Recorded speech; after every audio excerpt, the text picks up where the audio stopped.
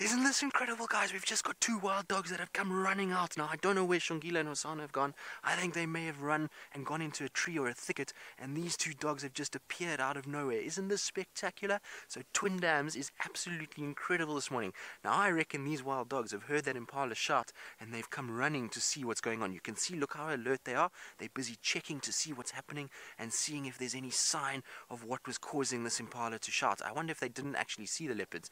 Now, the leopards are a little bit further south of where we are, so let's just see how this all plays out. I'm pretty sure Shongile and Hosana are clever enough to know if they see these dogs to go up into trees, and maybe that's why Shongile's trotted off that way, but I don't think so. I don't think they would have seen them, because these dogs have come straight over this riverbed, and we just bumped into them as we were trying to get round to where the leopards are. But this is absolutely amazing. Now, I'm not sure which dogs these are. Generally, we're seeing a pack of 3, and I only see the 2 now, unless the third one is behind me somewhere, but I only see the 2 at the moment. And it looks like a female and a male, with the male closest to us. You can see his appendage hanging down on his tummy there. Oh, big yawn as well. Isn't this spectacular? So this is Africa's most endangered carnivore that we see in South Africa. So we really are very, very, very lucky to see them and the leopards. Absolutely incredible. So I just want to give James an update for the leopards in case the leopards disappear, so James can carry on with them. They went into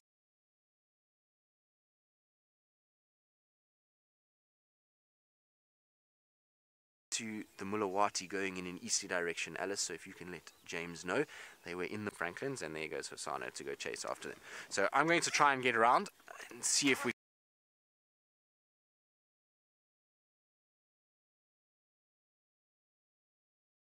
visual from the other side before we lose them, because if they go across and I can't get around, we're not going to be able to keep up with them. But isn't this fantastic to see the 2 of them together again? It's been together since the Karula disappearance, so I would imagine it's over a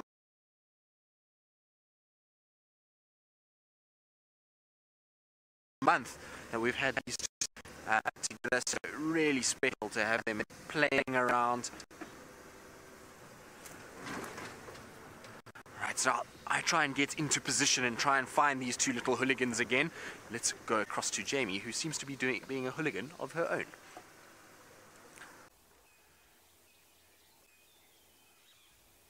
And look at those dogs. That is amazing. They're still just sitting, and I wonder if this is maybe a dispersal pair that is going to form a new pack. That would be quite interesting if we've got a male and a female. Stations, just to let you know, Hosana, Shongile, Twin Dams, and 2 Madash as well.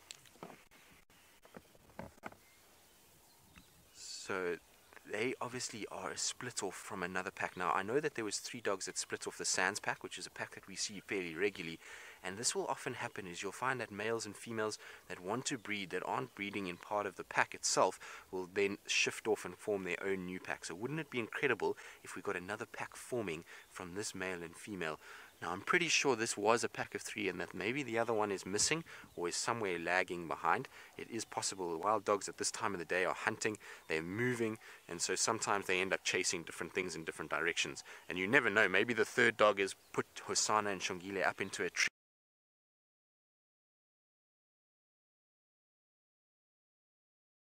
and is just sitting at the bottom there. But generally when that happens, if a wild dog comes across another predator, and it will attract the whole pack to try and come and help it with what it's doing. Now we're going to try and see if we can stay with these wild dogs. I don't know if we're going to be able to. They're going into a thick area, but let's try.